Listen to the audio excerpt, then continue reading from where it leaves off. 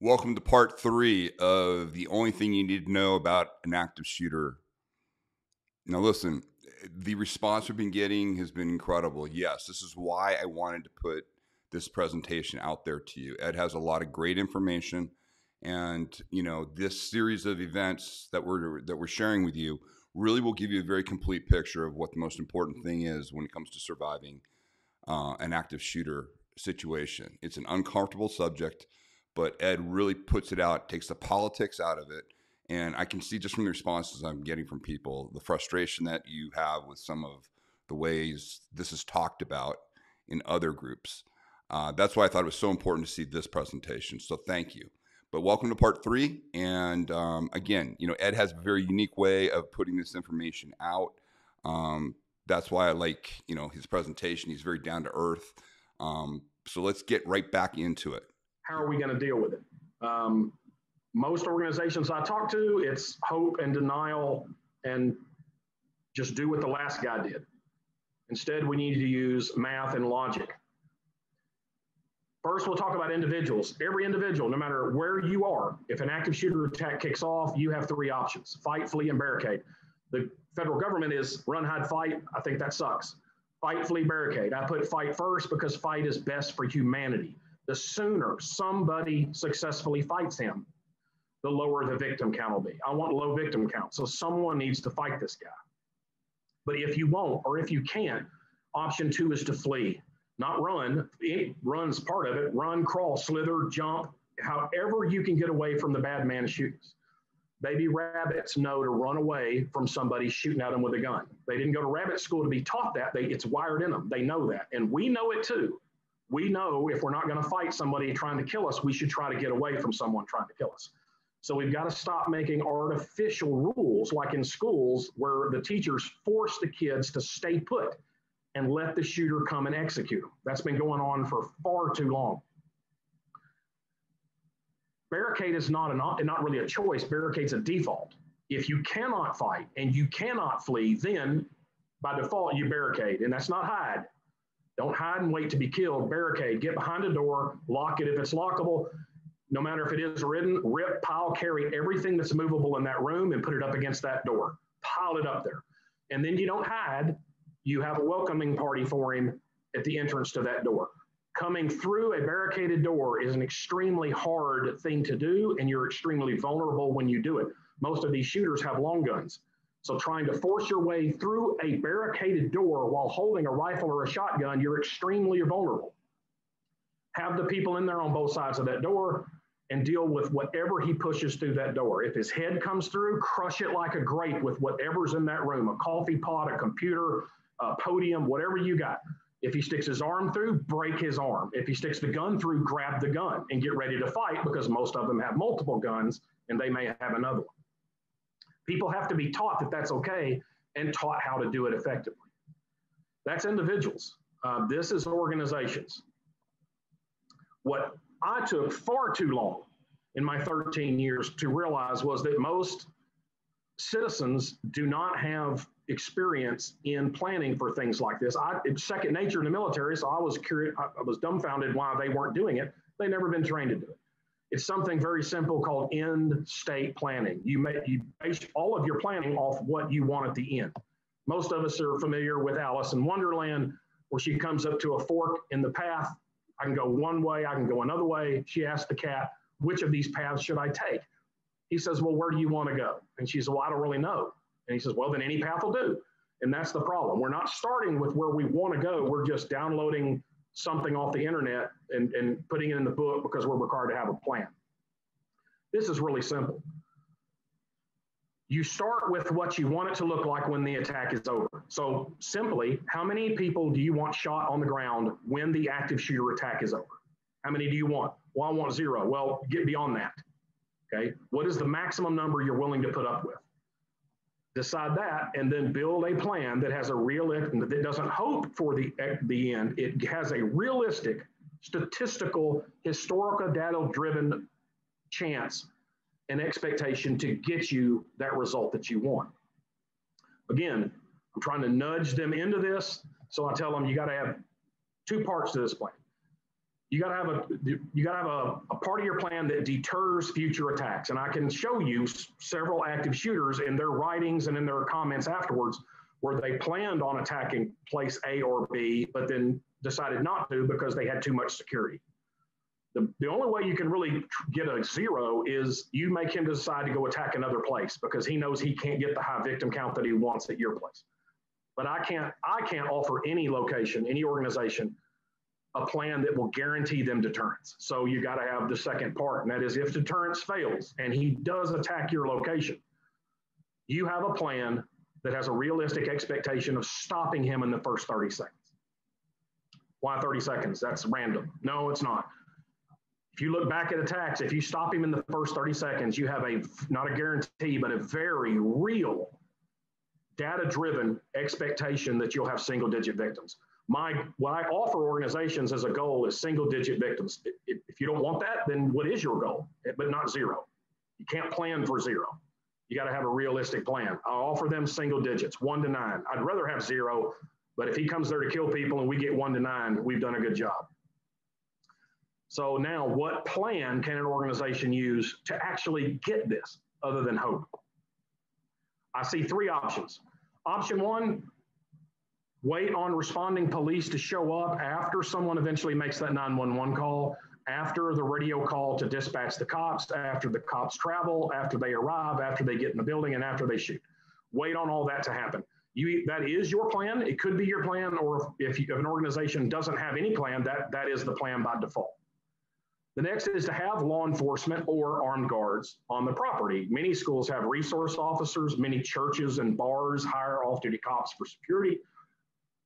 That's another option. But that just puts them somewhere on the property. You know, schools can have multiple buildings. It doesn't necessarily mean that they're going to see or hear the shooting when it starts. And then option 3 is to allow people that are already there, adults that are already at this organization, to be armed and defend themselves. Those are the 3 options, okay? No matter which one you choose of those 3, they all work equally well. And on every day, you'll get the same result, except the day the active shooter shows up. On that day, you will get drastically different results based on what your plan was.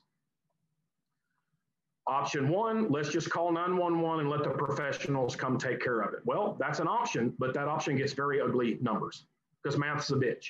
So if you don't want those numbers, which history shows us that plan has gotten, why would you have a plan that gets that bad of results? Why in the world would you have a plan that gets double and triple digit victim count?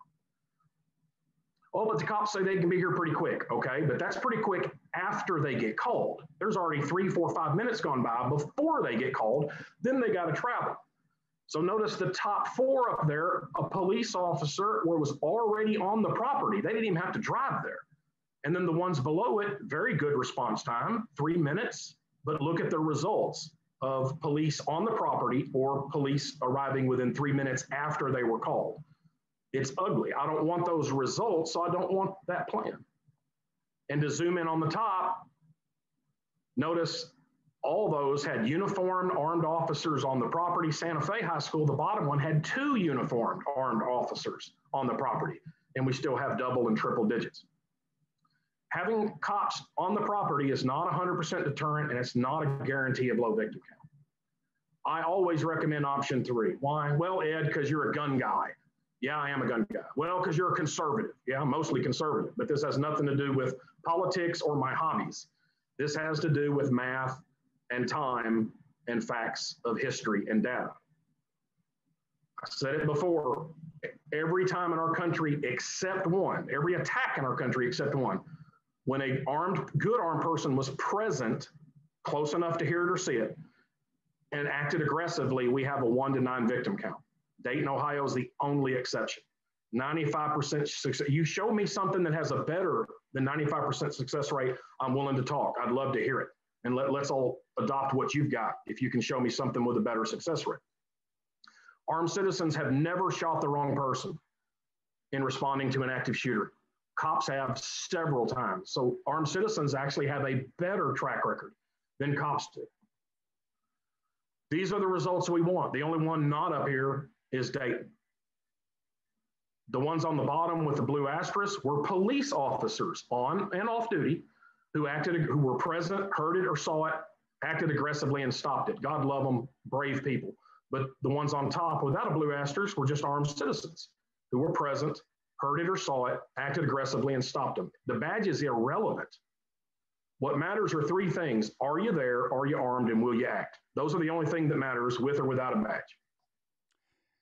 Hey, everybody. Hey, if you're enjoying this content, please take the time to go to surviveviolence.com, give us your email, allow us to send you and give you a free masterclass on how to deal with the subjects that we talk about on this channel. Also, please join the channel, hit the subscribe button, notification button, and please share this with all your friends. Thank you. When I bring this up, let's let people in churches be armed. Let's let staff at school be armed. Let's let staff in workplace be armed. Oh my God, that's when the political and emotional bumper sticker, knee-jerking, boogeyman stuff starts.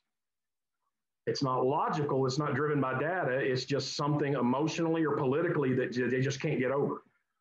So here's just some of the things I always hear. Let's leave it to the professionals, the cop. That's why we have cops. Well, you know, shooters go out of their way, active shooters go out of their way to not start their shooting right in front of a cop. So if it doesn't start where a cop can hear it or see it, you're going to have that delay, and that delay is going to give you a high body count. I got no problem with letting cops handle it if the cops are there and can act very quickly after the first shot is fired. Sometimes cops aren't aggressive even though they're there, or even after they arrive. Columbine, Binghamton, Parkland, maybe others, maybe Sandy Hook. But even if you've got the most aggressive, professional, well-trained cop in the world, if he doesn't show up until 5 minutes after the first shot, you're going to have a body count. But the average citizen doesn't have the great police training that cops get, so there's no way they could do this. They'll make a mistake. Well, but data doesn't support that. Cops have made several mistakes shooting the wrong people. Cops have shot and killed each other twice responding to an active shooter. Citizens have never shot the wrong person. I always laugh a little inside when I'm at a school and they say, you know, it's no problem having a cop come in here, but we don't want any of our staff having guns. It's just too unsafe. It's like a high school graduate who went to the police academy can be trusted with a Glock pistol, but the teacher with a master's degree that teaches AP calculus just can't figure out a pistol. He's just too ignorant and stupid to figure out a pistol. It makes no sense. Shooting a handgun is aptly a simple task. But these active shooters are horrible, Navy SEAL, ninja, mad dog, super duper crazy. The average person can't go up against these people. No, doesn't bear it out. Most of these active shooters are punks that barely know how to make their dad's gun go bang. Now, they're dangerous because they show up in a crowded place with a gun. As long as they can make it go bang, they're going to hurt some people. They are extremely dangerous, but they're not very well trained at all.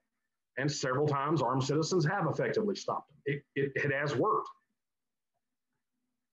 This is the one you'll hear a lot. We can't let citizens, armed citizens on site have guns, because if they pull their gun to stop the active shooter, when the cop shows up, the cop will misidentify the good person holding the gun, and the cop will shoot the good person holding the gun by mistake.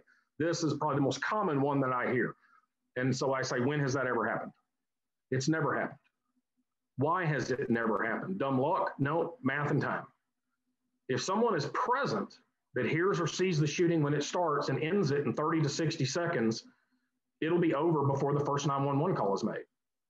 You'll be on your third cigarette by the time the first cop shows up. If someone present ends it, I don't care if it's a citizen or an off-duty cop. I don't care who. End it quickly, keep the numbers low. Don't wait till the cops get there and have high numbers. And if you get past politics and emotion and you actually use logic, if you truly believe this, that we cannot let anybody in civilian clothes have a gun and pull it out in an active shooter because of this fratricide problem, then logically and consistently, you would have to also say you don't want off-duty cops pulling their guns either and stopping an active shooter. But of course, no one would say that because everybody wants an off-duty cop to stop it if it's there. And there have been several cases of off-duty brave cops pulling their guns off-duty and stopping active killers. So you just can't get past the emotions and the politics of having armed people. Well, okay, then what are you left with? You're left with very ugly math because there's going to be a huge time delay and there's going to be a lot of bodies on the ground. I'm tired of high body counts, and we've had them for over 30 years. We've got to do something different.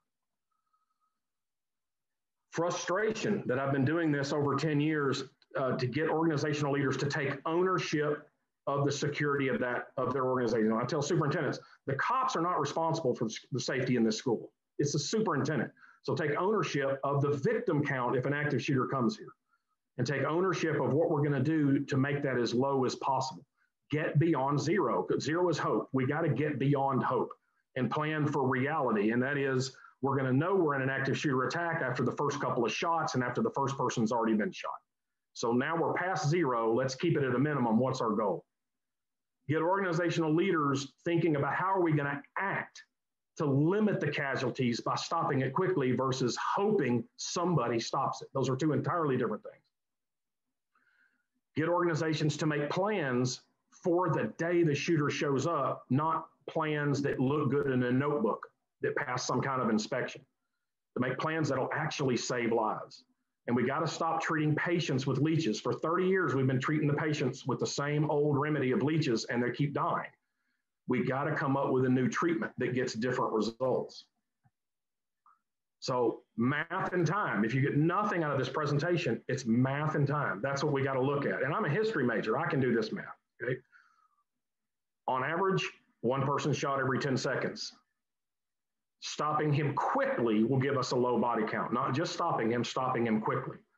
The only way to stop him quickly is to eliminate the need for a 911 call, a radio dispatch call, police driving, police entering a building, and police finally stopping him. If any organization, their plan requires a 911 call, their plan is double-digit victims.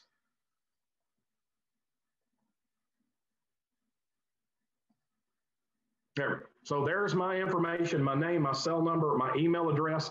Tim, thanks so much. And everyone who eventually watches this thing, I wish I could discuss more attacks in detail. I did the Lethal Force Conference up in Boise, which is where I met Rory, and did 7 hours of this and talked about over 35 specific examples and talked about how to train for it and other things. I'll gladly do this again. I can gladly go into any other aspects of it at all. And I know we're going to talk after, but I travel all over the country giving presentations at conferences to law enforcement, to churches, to schools, to government agencies. It's a frustrating passion of mine to try to get people to look at reality and start doing something different. So every time we hear there's an active shooter, we don't also hear, oh, there was 20, 30, 40 people shot. We've got to start doing different. And it's right in front of us. There is something that will lower the victim count, and we've got to start doing that. Okay, folks, that's it for that segment of the interview. Hope you're enjoying this multi-part series. We'll be posting more content soon. And until then, please remember, go to surviveviolence.com, give us your email address, get your free masterclass. Make sure that you join this channel. You know, the Tim Larkin channel is growing really fast, but I need your help. So not only subscribe to the channel, hit the notifications, but more importantly, share it with your folks. Let them see one video that particularly got to you. That would really, really help us as we are growing the channel. Until next time, all the best.